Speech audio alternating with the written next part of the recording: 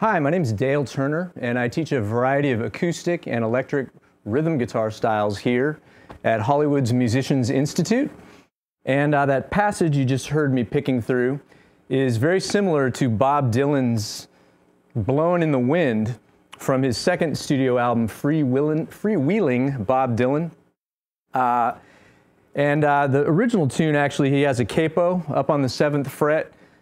Throughout his career, he's performed it in all sorts of different keys, so we're going to just kind of stick to no capo for now and really try to focus on the pick style approaches he uses to get a real natural, organic, relaxed, and spontaneous sound out of a fairly common sequence of chords.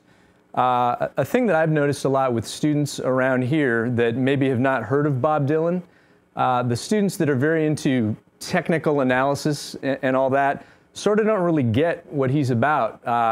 And because of that, they have a hard time really breaking down all the subtleties of his style. So I'm going to do my best to kind of break those down to you so that you can kind of learn this style and it'll still kind of sound natural, relaxed, and groovy at the same time. We're going to start off with the sequence of chords that I just played, which got ourselves one of several possible fingerings for G. And then after that, a series of slash chords where if you look at your transcription, you'll see different letters after a slash. C, C/B, D/A, D/F sharp. And that's actually with the thumb of my fretting hand. And then back to G. Let's put those together real slowly. I'll count you in. It's in cut time, so I'll count off 1 and 2 and.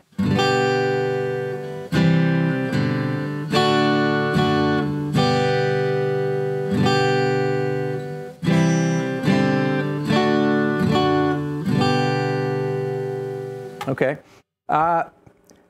Now to kind of get into all the elements that he adds to the basic chords that make it Dylan-esque. We're going to do a little bit of a separation with the pick between the low register and upper register. That'll be sort of a boom, chick, sound where it'll be bass note, chord, but for all the chords in this sequence.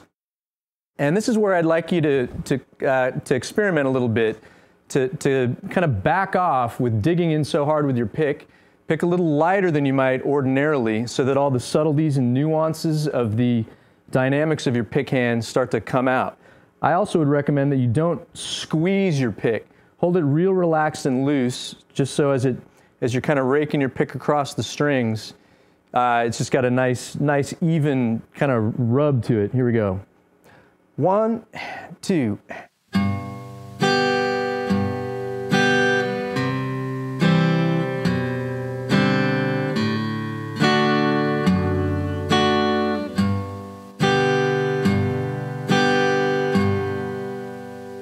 I'll count you in a little faster than that. That's about half speed. This will be the actual tempo. 1, 2.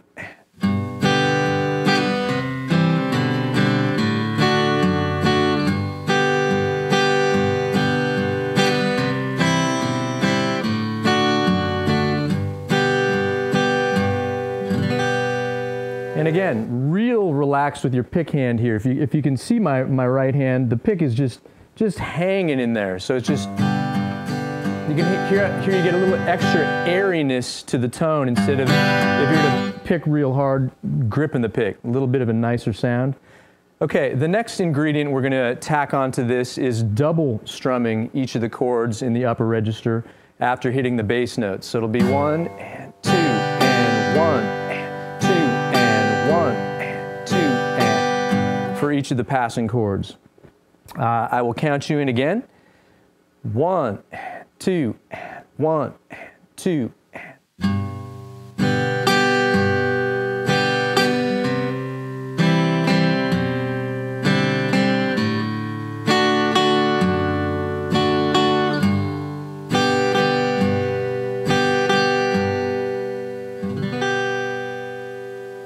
Okay, and at the regular speed, 1, 2.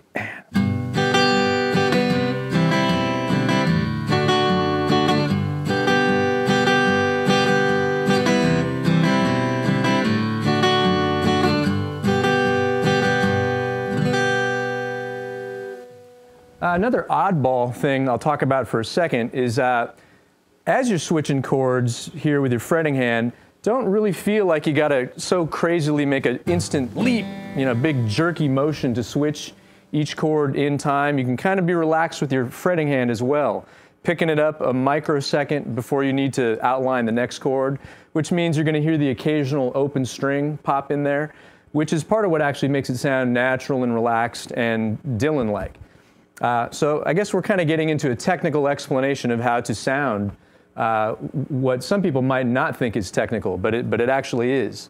I would also add that he's singing over the top of everything he's playing, and it's very improvisatory, the way he's kind of mixing up his strumming approaches and his voicings. The last figure we have here is just that, actually, a mixture of all the little ingredients we've just picked through. Quarter note strums in the upper register, that double strumming eighth note between each bass note we just did a moment ago, and a little bit of extra activity in the bass as well this time, with a couple of hammer-ons from open strings into our G chord. So I'm going to walk you through this again at half speed and see if you can follow along. 1, 2, and.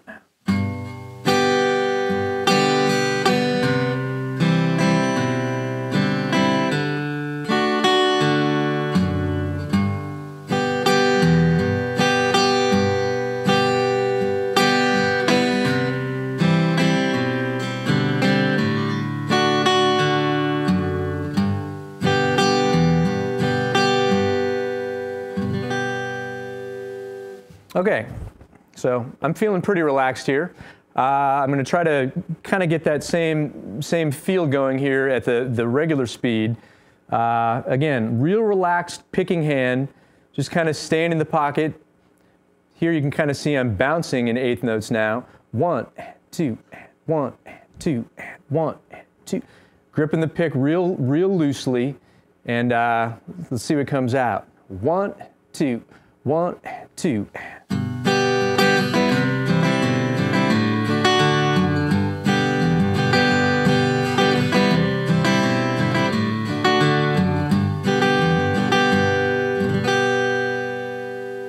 Okay.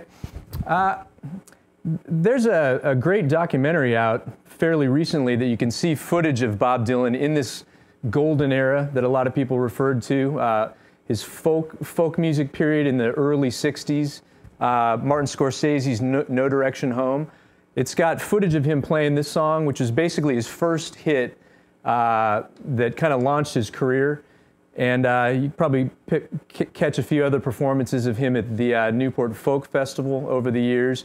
And that's kind of when you'll see him play the same tune in different keys, different capo positions, and all that.